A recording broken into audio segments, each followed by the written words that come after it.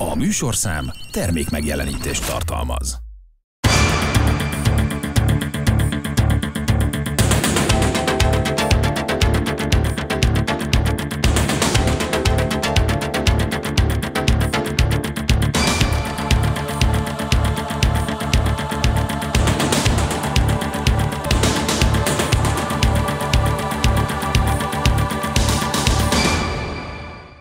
Köszöntöm Önöket! Hogyan tudunk változtatni a megszokott életvitelünkön?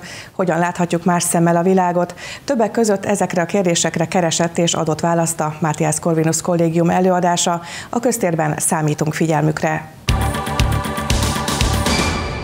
Tudjuk, hogy mennyire értékes a látásunk. Szeretünk látni, és hát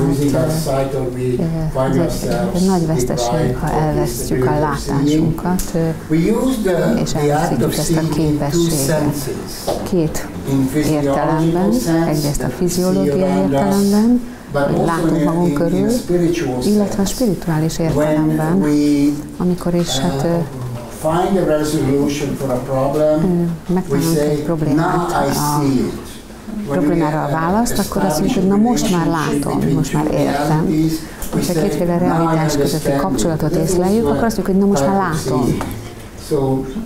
Úgyhogy tudjuk azt, hogy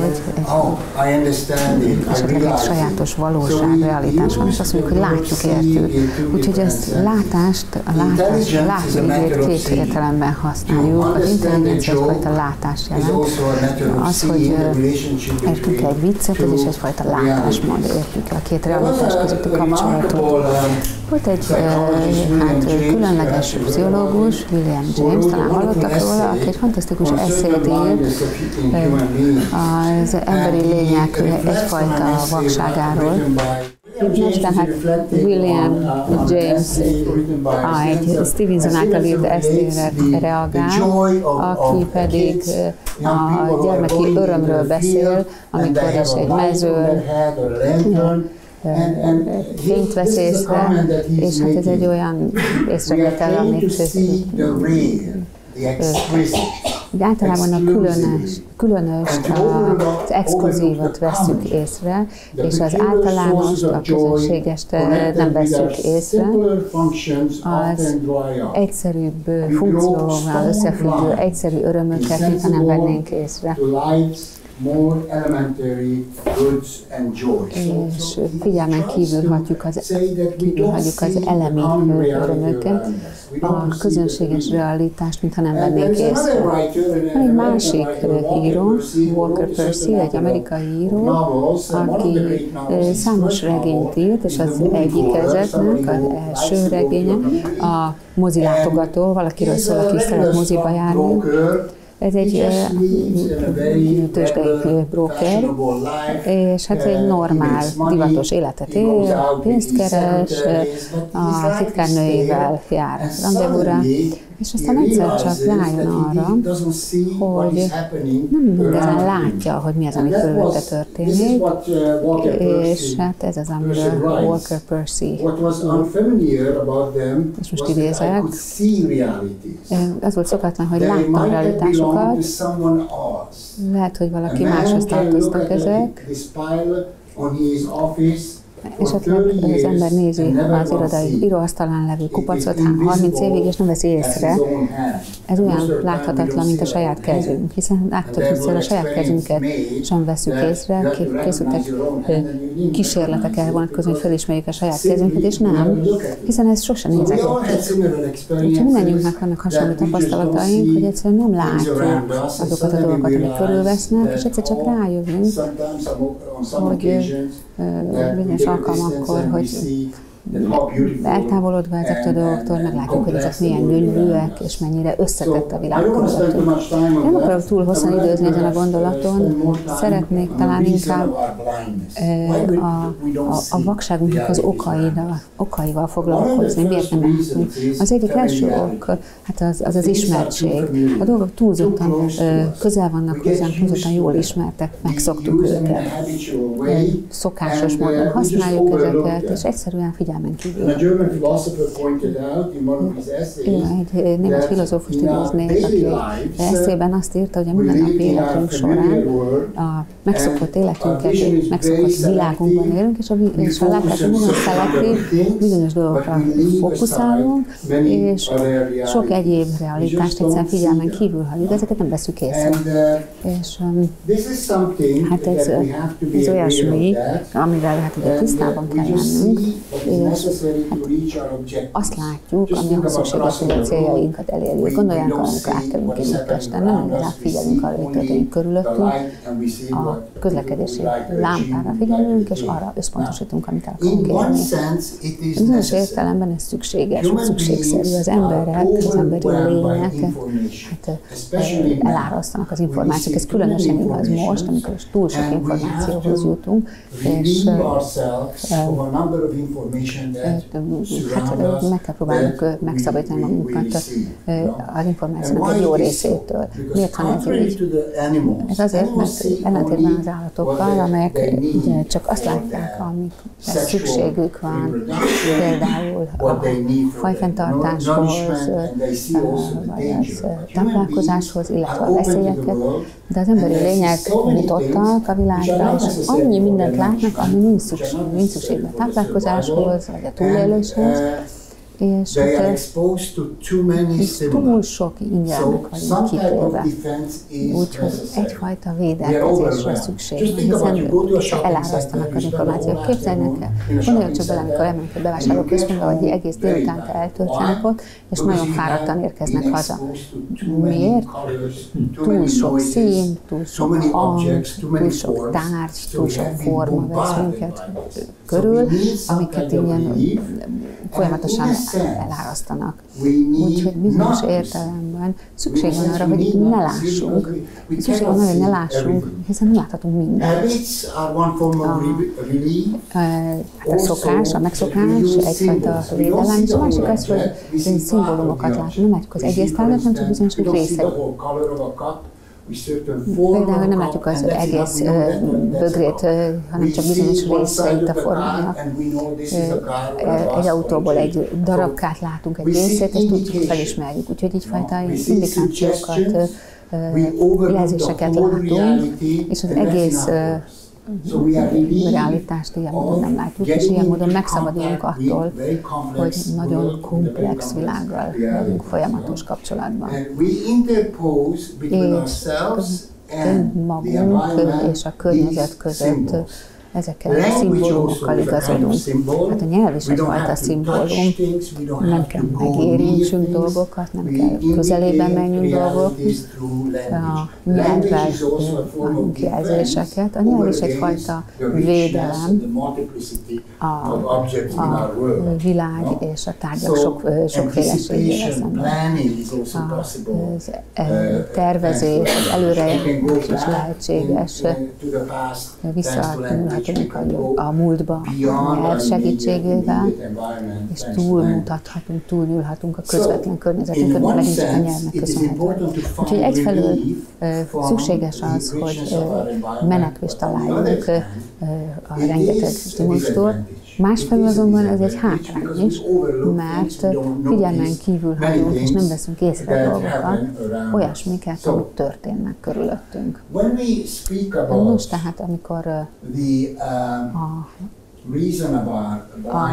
a vakságnak az okairól beszélünk, akkor az egyik probléma az, hogy a dolgok, tehát, ahogy mondtam, túlzottan jól ismertek, megszoktuk őket, nem ismerjük, nem veszük észre ezeket, egyszerűen figyelmen kívül hagyjuk őket. A másik probléma az, hogy nem látjuk a konkrét eseteket, hanem kategóriákat látunk. Az, hogy ő egy sofőr, ő egy könyvelő, ő egy katona, ő egy szocialista, egy kommunista, és itt van is nyilvánvalóan sarkítom a kérdésben, van szó. És mindenesetre az a lényeg, hogy az embereket különböző kategóriákba helyezzük el. Tehát mit csinálunk? Absztrahálunk. Mit is jelent ez az absztrakt fogalomképzés? Ez azt jelenti, hogy a komplex valóságban egy elemet kiemelünk, És ehhez ragaszkodunk. Tehát például, mikor azt mondja, hogy az ember gondolkodó lény, racionális lény, akkor a racionalitást, a gondolkodást kivesszük itt a komplexitásból, és erre összpontosítunk. És a probléma ezzel kapcsolatban az, hallani most, amit mondok, ugye? Jó? Tehát a probléma ezzel az, hogy ez egyfajta megszokásra, szokássá válik, tehát nem egyéneket látunk, csak diákokat, nem a konkrét élő emberi lényt látjuk, hanem kategóriákat, és nem is megyünk, nézünk el mögé. Volt egy francia filozófus, Gabriel Marcel, aki az absztrahálás szelleméről beszélt, ami azt jelenti, hogy az absztrahálás rendszeres, szabályos módjává válik annak, ahogyan más emberi lényekhez viszonyulunk. És hát ez valamilyen módon le is nyűgöz minket. És ha olyan kategóriát találkozunk, ami elkülönül más kategóriáktól, akkor elsőséget tulajdonítunk ennek, akkor az absztrahálás szerint leszünk az áldozatai, és ez kicsit tovább lépve ezen, az absztrahálásnak az oka egy ilyen keserű ellenállás, vagy elutasítás. Ugye visszautasítjuk, elutasítjuk az adott emberi lényt, és azt mondjuk, hogy ő orosz, vagy ukrán. És ez az oka a absztrahálásnak. A háború csak az absztrahálás szellemben lehetséges, és ez pedig ebből az elutasításból származik, vagy kommunista, vagy fasiszta, és így tovább. És ennek megfelelően is járunk el. Nem túlzott mértékben mindig, de a mindennapi életünkben is előfordul el, hogy nem a konkrét egyént látjuk, hanem csak a kategóriát. Diák, üzleti eladó, fotós, és így tovább. Tehát nem nyúlunk, vagy tekintünk a kategória mögé, vizsgálva az egyénnek a történetét, a lelkiállapotát, a vágyait. És hát ez az oka ennek a vakságnak. Egyfelől ez megint csak szükséges. A hadseregben az ember egy katona, de ennél sokkal több is van, és többek is vagyunk, mint ez az absztrakt realitás. Úgyhogy nagyon röviden, hiszen nem akarok túl hosszan időzni a gondolaton, egyrészt azért nem látom, hogy a túl jól ismertek, megszokott környezetben vagyunk, gondoljunk csak arra, amikor fölkelünk, mechanikusan azt tesszük, ami kell ahhoz, hogy munkába jussunk, és nem is vagyunk tisztában a gazdagságával, annak a világnak, ami körülvesz minket. Másfelől az abstrakció áldozatai vagyunk, ami hát borzalmas eredményekhez vezethet egyfelől, másrészt vakságot is okozhat. Hogy lehet máshogy gondolkozni? Először is szeretném kiemelni azt, hogy az életünkbe vissza kell hozni a csodát. Ez egy nagyon fontos elgondolás, és úgy gondolom, hogy ha hajlandóak vagyunk arra, hogy megálljunk, és kérdéseket tegyünk föl, és képesek vagyunk a komplex realitást észrevenni, és ezen elgondolkozni, akkor egy másik összefüggést vezetünk be a környezetünkbe. Nem csak azáltal is, hogy kérdéseket teszünk, hogy mi ez, miért van ez, vagy ez így, vagy úgy, miért ilyen magas, vagy ilyen alacsony ez, miért ilyen, vagy olyan színű ez, vagy ez. Hát ezeket a kérdéseket teszünk föl, hogy másfajta kapcsolatot alakítunk ki a környezetünkkel. Nem csak gondolkozva, hanem az elképzelés és a látás is szükségesé teszi azt, hogy megálljunk. Másodszorban, akkor jutunk el a csodához, hogyha azt tapasztaljuk, hogy a realitás szól hozzánk, megállít a realitás. Például egy gyermeknek a mosolya, vagy mondjuk egy emberi lénynek a járása, vagy mondjuk egy virágnak a színe.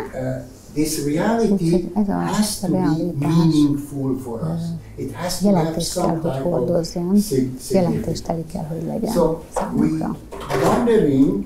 Úgyhogy az, hogy csodálkozunk, az azt jelenti, hogy gondolkozva és kérdezve megállunk, és alaposabban megvizsgáljuk a realitást. Ugye megállunk egy értelem előtt, megnézzük, hogy az emberek bemennek, besétálnak, hogy hogyan esznek, hogyan fizetnek, hogyan jön a felszolgáló, megfigyeljük a mozgásukat, a beszélgetésüket, a viselkedésüket, és erre így rácsodálkozunk, mert ez valami élő és egyedi. Természetesen ez nem a szokásos viselkedés, hiszen a banalitást olyan jelentéstartalmunknak kezeljük, ami hozzánk szól, megszólít minket. Tehát amikor valami szokásos cselekvést, mondjuk valaki játszel az úttesten, vagy valaki kifizet egy szállát, és így tovább, ilyen cselekvést megfigyelünk, akkor rácsodálkozhatunk a cselekvés egyszerű tényére, illetve az eredményére. Szó volt arról, hogy amikor eszünk, hát ez is olyan üdvöző, mondjuk gondoljanak egy színes ételre, amit felszolgálnak nekünk, és mindarra a megelégedettségre, amit ez okozhat. Nem csak, hogy rácsodálkozunk a realitásra, a valóságra, de ha meggondolják, azt is látjuk, hogy mi gondolkodó lények vagyunk, akik képesek rácsodálkozni, tehát a látásnak a ténye is lehet a rácsodálkozás tárgya. És egyre inkább örömteli, boldogságérkérzéssel tölt ez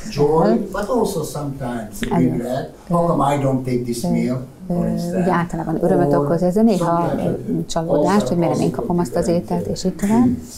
Tehát különböző érzéseket válthat ez ki. A rácsodálkozás pillanatában megállunk, egyfajta távolságot hozunk létre magunk és a realitás között, kérdéseket, ezért megkérdőjelezzük a realitást, nagyobb figyelmet fordítunk a realitás komplexitására, és a mögé nézünk, ami hát ugye szemmel látható, vagy szembeötlő. Hozzunk egy nagyon egyszerű példát, ez az én példám. Én majdnem minden nap villamosozom, leülök, megnézem az adott embert, nyilván nagyon diszkréten igyekszem ezt megtenni, tehát így oldalt, és megpróbálom elképzelni az adott személynek az életét, látom ugye a szeme színét, látom a haja színét, a mozgását, azt, hogy hogyan áll föl, hogyan ül le, és megképzelni, hogy mi lehet mögött az arc mögött, mi az, ami örömet okoz neki, mi az, ami szomorúsággal tölti el, hol dolgozik, hol él. Mindenféle kérdéseket fel lehet tenni, és ez az adott személy, aki ugye egyszerűen utas, ilyen módon életre kell. Egy jelenléte van, egy jelensége van a maga teljes komplexitásában, és az bármilyen körülmények között meg lehet tenni a parkban, a buszon, villamoson, sétaközben és így tovább, és az ember elgondolkozik azon, hogy ez a személy, ez egy élő lény, akinek története van, ami ugye számunkra is jelentéssel bír, a formájában, a lényével. És hát felmerül a kérdés, hogy mi is látjuk ezt, és el tudunk-e gondolkozni ezen a benyomáson, illetve ezen a tapasztaláson.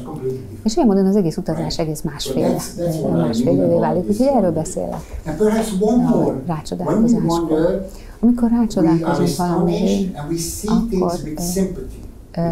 akkor azt mondhatjuk, hogy ilyen jótékony, vagy jó szándékú szemmel viszonyulunk a realitáshoz, ami színes, komplex, rácsodálkozunk a különböző kapcsolatokra, összefüggésekre, és hát ez magához vonz a jelenlét. A rácsodálkozás azt is jelenti, amit említettem, hogy a realitás magához vonz, hogy bevonz valami, ami vonzó számunkra. Én általában a mosolygó gyereket szoktam példaként hozni, vagy egy szép nőt mondjuk, vagy mondjuk egy embernek a nyugalma, aki egy parkban ül. Úgyhogy ez úgy magához vonz minket ez a tapasztalás. Néha, amikor rohanunk, sietünk, akkor ezt úgy félretoljuk a gondolatainkból. Tehát az életünkben meg kell találnunk, és hát nyilván nem akarok prédikálni, de mindesetre mindennapi életünkben meg kell találnunk az alkalmakat arra, hogy így rácsodálkozzunk a világra. A másik módja annak, hogy máshogy lássuk a világot, az, hogyha vendégek vagyunk. A vendég általában.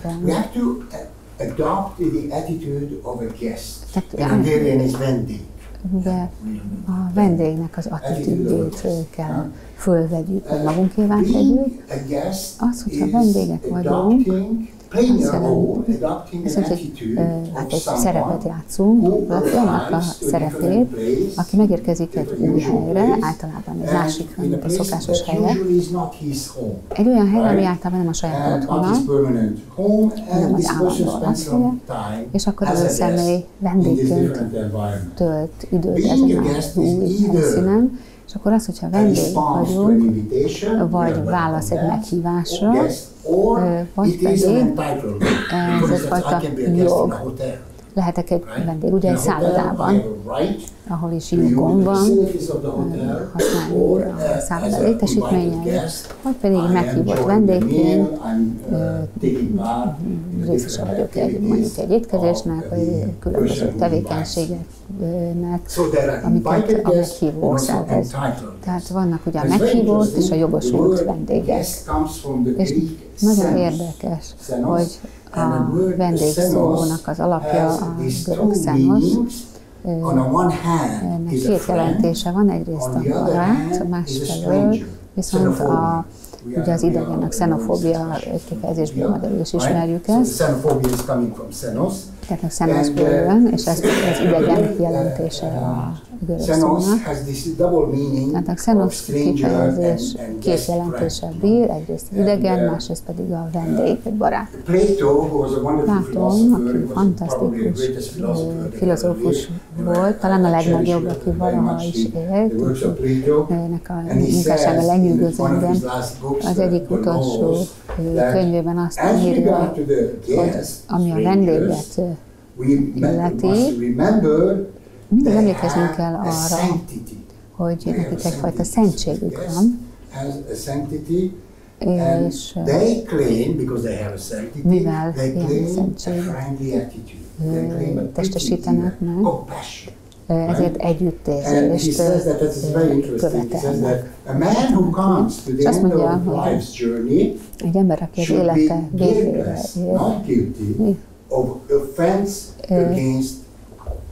bűntelen kell, hogy legyen. És hát ez nagyon érdekes, mert Platon azt mondja, hogy egyfajta elfogadást kell mutatnunk a vendégek felé, megértést, tiszteletet, és itt is tovább. Mi történik, amikor vendég egy barátságos környezetbe közelbe érkezik? Mielőtt erre átérnénk, szeretnék egy pár szót szólni arról, hogy hogyan képesek különböző világokban élni. Emberi lényekként különböző világokban élünk. Mit jelent ez? A világ a filozófiai értelemben azt jelenti, különböző kapcsolatoknak az összessége valakikkel, másokkal. Tehát mindannyiunknak különböző világai vannak. Vegyük az én példámat. Van egy világom férjként, ugye családapaként, van egy világom filozófusként, professzorként, van egy világon sportolóként, az uszodában mondjuk, aztán van egy világon a barátaimmal, amikor is egy bort iszunk, egy pohárnál meg is állunk, ugye ez egy másik világ, ez nem igaz, de mindegy, és aztán van esetleg egy másik világom is, mondjuk egy vállalkozásom, és akkor az is egy külön világ, és különböző világokban tudunk létezni, hogy mi magunk is más és más attitűdöt, viselkedést tudunk felvenni, azáltal, hogy egyik világunkból a másikba mozdulunk. Úgy gondolom értik, hogy mire utalok itt. Ezzel vendégé tudunk válni itt a világok közötti mozgásunkban. Hadd mondjak egy nagyon rövid példát, vagy történetet osztalak meg önökkel. Én edző voltam csapatnál, megnyertük a bajnokságot, elkezdtük egymást ölelgetni, és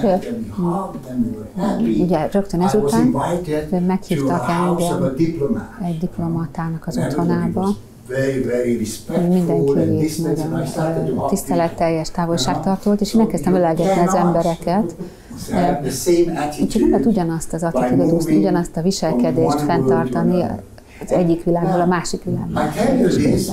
Azért mondom ezt, mert fantasztikus képességgel bírunk arra vonatkozóan, hogy megváltoztassuk az attitűdünket, a viselkedésünket, a nyelvezetünket.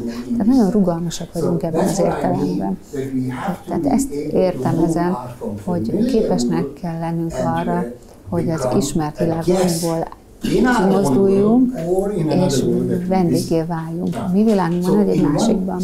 Úgyhogy bizonyos értelemben sokféle közegben tudunk létezni.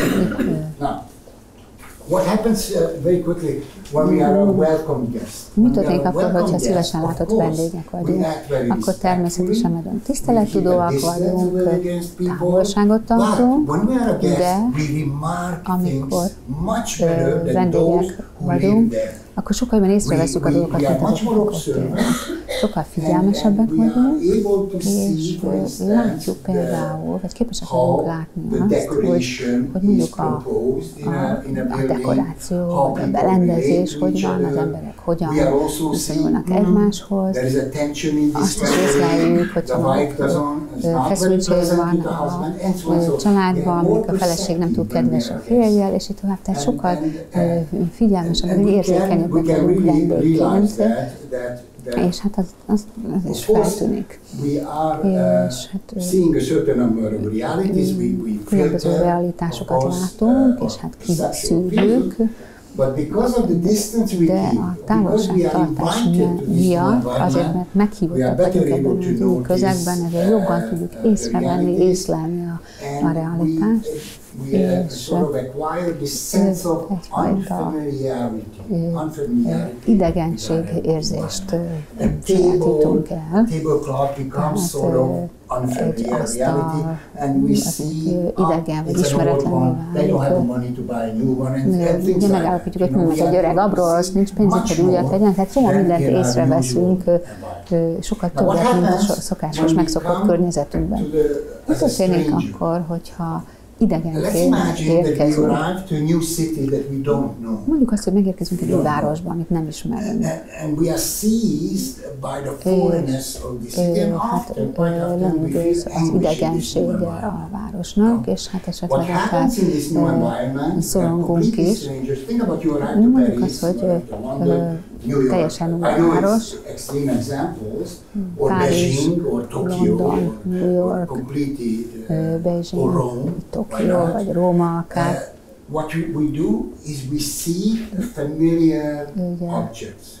Ismert tárgyakat látunk, például McDonald's volt az első hely, ahol a vízipóló csapat ment Párizsban, mert a McDonald's volt az ismert hely a számára. Tehát amikor egy új környezetbe érkezünk, és hát lenyűgöz az idegensége a környezetnek, és egyfajta szorongást érzünk, akkor megpróbálunk ebben a környezetben valami ismert realitást találni. És ezek a realitások sokkal inkább tudatosodnak bennünk, mint egyébként abból a diszkomfortból adódóan, amit érzünk az idegen környezetben. Tehát ez az érzés, ez a kellemetlen érzés szelektívebbé, de ugyanakkor perceptívebbé is, tehát érzékenyebbé is tesz. Tehát also feel that way, or a guest who are finding themselves and they're seized by this new environment. There's a wonderful word van egy fantasztikus kifejezés franciául, dépaysé, ami a gyökértelent jelenti, aki új környezetbe kerül, anélkül, hogy lenne valamilyen biztos hivatkozási pontja. És hát átérve erre a pontra, azt szeretném hangsúlyozni, hogy amikor egyfajta ilyen diszkomfort állapotában találjuk magunkat, akkor ez általában előnyös, mert a realitásokat sokkal élesebben érzékeljük. És szeretném idézni ezt a kifejezést Plessnertől, pain is the eye of the spirit. A fájdalom, a lelkükre. És ez nagyon igaz, amikor valamilyen emlékek vagy kellemetlen tapasztalatok nyomulnak a tudatunkban, akkor a realitást sokkal világosabban, tisztában látjuk. Elhagyjuk az előítéleteket és a normál látásmódunkat, és sokkal élesebben látunk.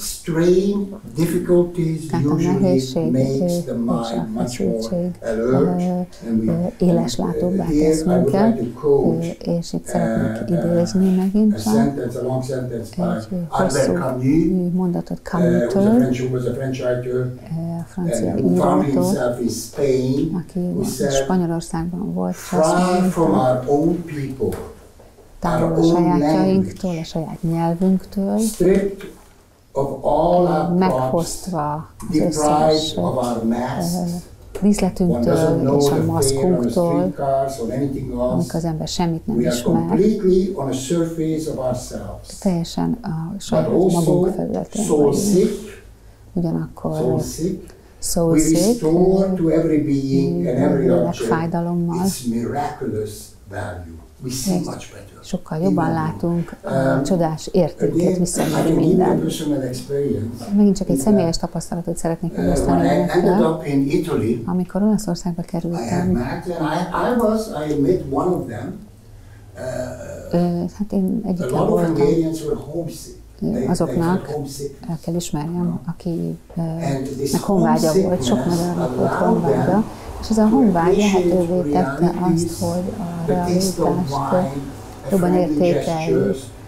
Tehát a bor ízét, egy barátságos gesztus, egy sétát a parkban, sokkal jobban értékeltük, mint azok, akiket a honvágy nem érintett. Úgyhogy amikor megérezzük a fájdalmat, amikor valamitől megfosztanak, akkor jobban látjuk, élesebben látjuk a realitást.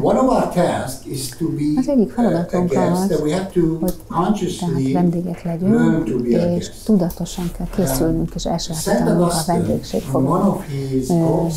Szent Augustin azt mondja, hogy ha jobban szeretnénk látni a saját városunkat, akkor mutassuk be egy vendégnek, és legyünk vele együtt vendégek a saját városunkban. És ez egy elég általános tapasztalat, ugye ha valaki Budapestre jön hozzánk, vagy Székesfehérvárra önökhöz, és megpróbálják megmutatni neki a látványosságokat, a belvárost, akkor jobban látunk, hiszen magunk is vendégé válunk, ezt mondta Szent Augustin.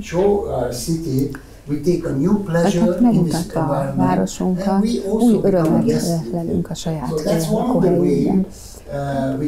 Ez tehát az egyik módja annak, hogy a saját környezetünket felismerjük, hogy tudatosan vendég szerepbe kerülünk. Ilyen módon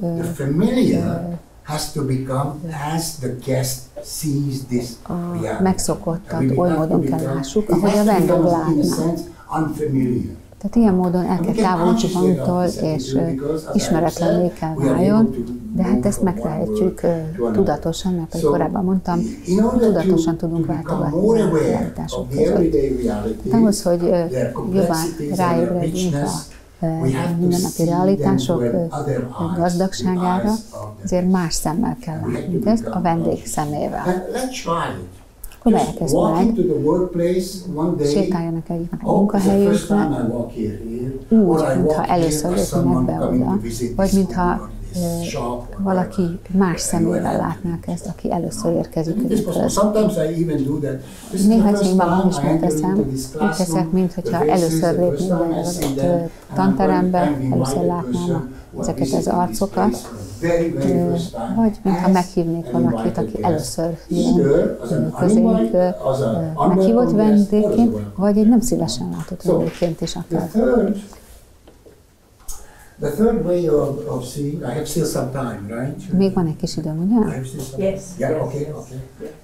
You can say no. Plus 10 minutes because we wasted time. Yeah. So it's in my favor, right? Szerintem ezzel vesztegetett időt through literature. Tehát a következő módja ennek a látásnak az, hogy az irodalmon keresztül nézzük a világot. Az írók, költők lehetőségek adnak, regényeket, elbeszéléseket adnak a kezünkbe, és azáltal, hogy ezeket elolvassuk, meghallgatjuk a történetüket, ezzel jobban észleljük az ismert valóságot, ami körülvesz minket, ráébredünk az apróságaira, a finomságaira és a rejtélyeire az életünknek. Egy újfajta realitást nézünk. Tehát az irodalom fölülemelkedik a mindennapi realitáson, és ezzel tisztában látunk. Patrick Modiano, Nobel-díjas francia író volt, amikor a beszédét mondta, akkor ez hangzott el. Mindig is úgy gondoltam, hogy a költők és az írók képesek a misztériumot átadni az egyéneknek, akiket láthatóan lenyűgöző a mindennapi életük valóítása. És a oka ennek az, szinte egy hipnotikus figyelemmel figyelték őket újra meg újra. Az egyik nehézség abból adódik, hogy vannak olyan emberek, akik sajnos olvasni kell valamit arról, hogy lássák. Tehát ezt a realitást a képzelőerejükbe először el kell helyezni az, hogy meg tudják tapasztalni, tehát akkor lesz ez valóságos és egész. Az egyik diákom például azt mondta, hogy New Yorkot igazán akkor fedeztem fel, amikor 5 filmet láttam New Yorkról. Tehát valamilyen művészi munkára vagy alkotásra volt szükség ahhoz, hogy segítsen az egyénnek a realitás érzékelésében. Tehát amikor Stanley könyvekben szerelemről olvasunk, akkor az ember jobban áthatja ennek az emberi érzésnek az intenzitása. Esetleg felvetődik az ellenvetésként, hogy az író egy módon, a saját módon látja az életet, és nekünk meg megvan a magunk megközelítése. Ezzel kapcsolatban csak azt tehetjük, hogy összevetjük a két látásmódot. De hát ez az érvelés hibás, mert az írók jobban látják a realitást, mint mi, ők érzékenyebbek, ők erre jobban képzettek, és jobban tisztában vannak a gazdagságával, a komplexitásával a valóságnak, és mélyebbre hatolnak az életben, a konfliktusokban, a kapcsolatokban, és így tovább. Úgyhogy az írók, ha tetszik, egyfajta tréninggel szolgálnak, amikor regényeket olvasunk, akkor jobban látjuk az életet, és mivel az életet jobban látjuk, egyrészt jobban tudjuk az irodalmat élvezni, ugye ez egyfajta ilyen, minél többet olvasunk, annál jobban látunk. Jó lenne, hogyha egyszerűen kikapcsolnánk a tévét, és akkor legényeket olvasnánk, nyilván ez lenne a jó a diákoknak, ha ezt mondhatnánk. Az írók ezen kívül rá tudnak mutatni az emberi életnek a jelentésére, mélyebbre hatolnak annál, ami a felszínen van, és megragadják az eszenciálist. És az utolsó dolog, amit szeretnék itt ezzel kapcsolatban kiemelni, az az, hogy nem csak arról van szó, hogy az irodalom segít jobban észrevenni az életet, hanem belebújunk a bőrébe azoknak, akik egy regényben szerepelnek, és úgy látjuk a realitást, ahogy ők látnak. Egy férfi akár nőként, nő lehet, a nő férfi, egy idősebb ember gyerekként, egy élet idősebbként, és így tovább. Tehát az egész lényünket hát kiterjesztjük, és ilyen módon különböző szerepeket tudunk felvenni. És hát az élet eseményeket megtapasztaljuk, az örömöket, csodákat, és így tovább, úgy, ahogy a regényben szereplők látják. És végül az irodalom ezen kívül kibontja az érzések világát is, és lehetővé teszi azt, hogy megint csak a felszín mögé menjünk, és felfedezzük az érzések gazdagságát. És végül mit tehát? Aztán erről beszélhetünk részletesen. Mi a jelentőség annak, hogyha a dolgokat más szemmel látjuk? Az első jelentősége az, hogy másféle kapcsolatot alakítunk ki a természetes környezetünkkel. Nem szeretnék itt most a zöld filozófia mellett érvelni. Én nem vagyok egy ilyen zöld filozófus. De megint csak, hogyha vendégén állunk, látni tudjuk azokat a problémákat, amelyekkel most szembesülünk, és azokat, amelyek majd később következnek. Például a vízhiány, az erdőírtás, a fajok fogyása, a globális felmelegedés, a kulturális és nyelvi közösségeknek a pusztulása. George Steiner, aki nemrégiben halt meg, ő jól ismert professzor volt, és irodalomról. Azt mondta, hogy eltűnünk a bolygóról, ha csak meg nem tanulunk más vendégeiként élni.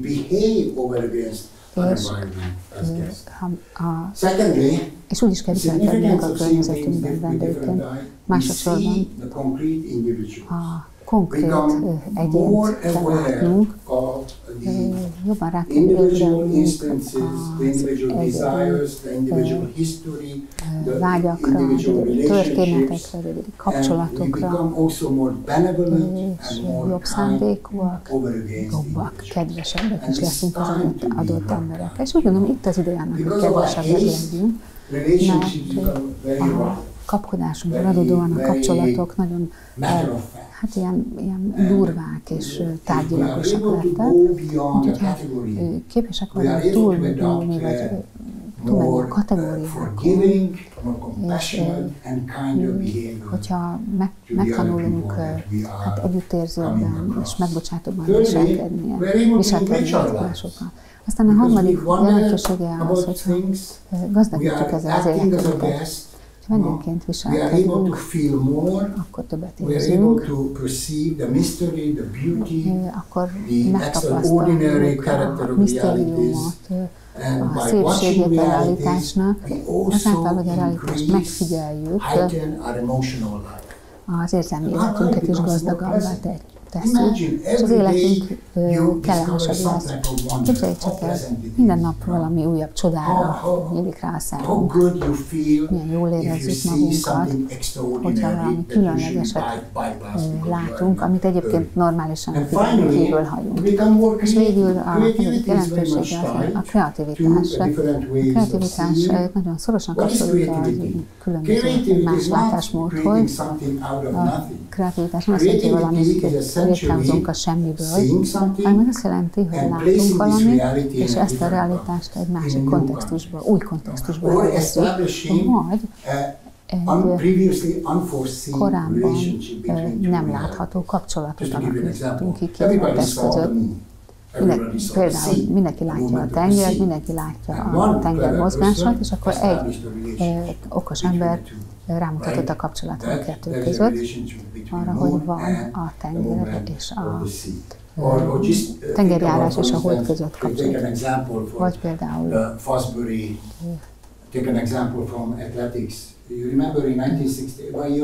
Önök mind túl fiatalok, hogy emlékezzenek a példámra, de 68-ban az olimpián Fosbury magasugró volt. Emlékeznek erre?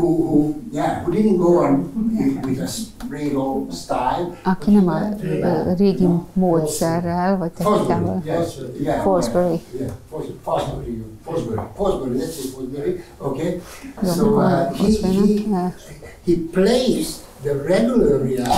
A normál, szokásos valóságot új kontextusba helyezte, hátrafelé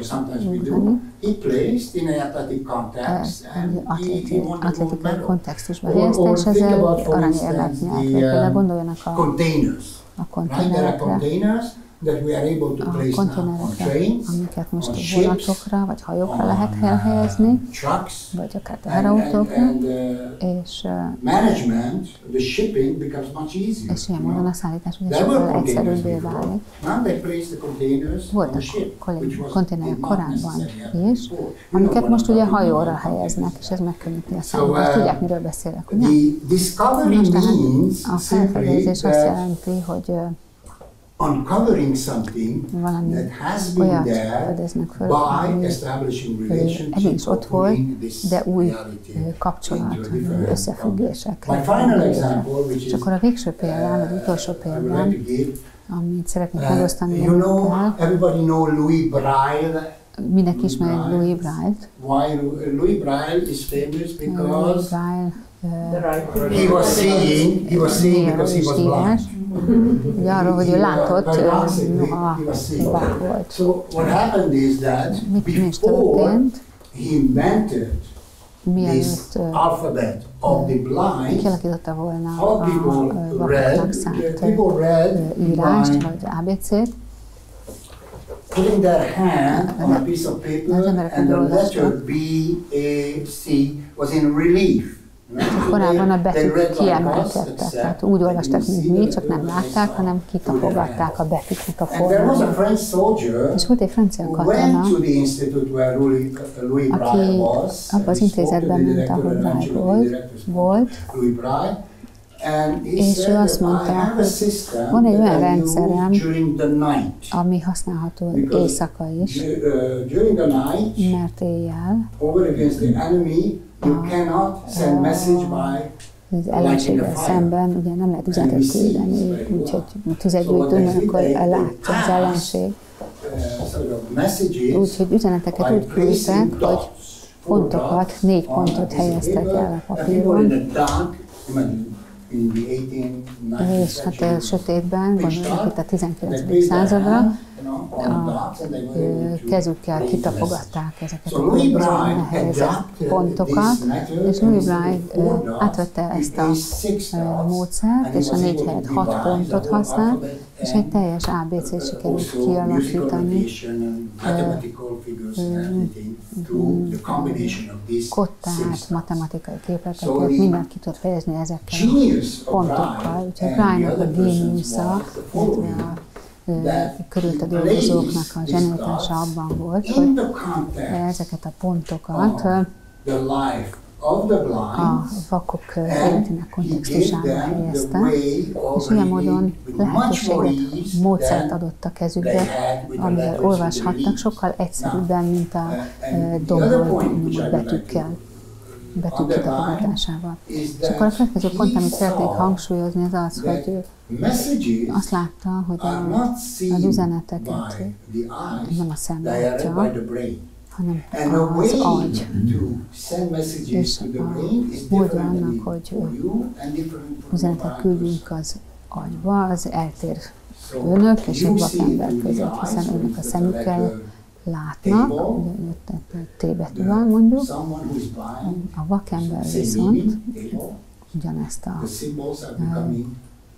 szót más jelekkel érzékelni, de a jelentés ugyanaz, úgyhogy ebben rejlett Rive zsenialitása, hogy ezeket az egyszerű pontokat a vakok életébe integrálta, és ezt azért említem, mert a vakember jobban lát, mint az, aki látja a realitást.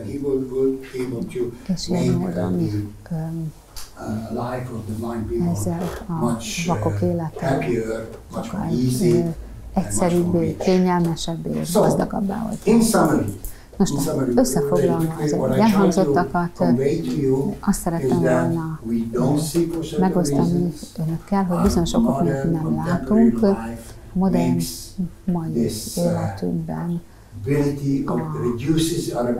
a látás képessége csökken, figyelmen kívül hagyunk bizonyos dolgokat, számos ok miatt, a dolgok túl ismertek, vagy sietünk, és ezért nem veszünk észre dolgokat, és ezért ösztönzöm, hogy próbáljunk más módon látni dolgokat, 3 módja van ennek. Egyik, hogy csodálkozzunk rá a dolgokra, minket körülbelül tárgyakra, emberekre, másodszorban játsszuk a vendég szerepét, harmadikként pedig lássuk a valóságot regényeken, irodalmi műveken keresztül, és itt láthatóak eredményei annak, hogyha más módon látjuk a valóságot. Úgyhogy ennyit, köszönöm szépen! Kedves nézőink, a Köztérben a Matthias Corvinus Kollégium előadására kalauzoltuk el önöket, amely azzal foglalkozott, hogyan láthatjuk más szemmel a világot. Köszönjük figyelmüket, viszontlátásra!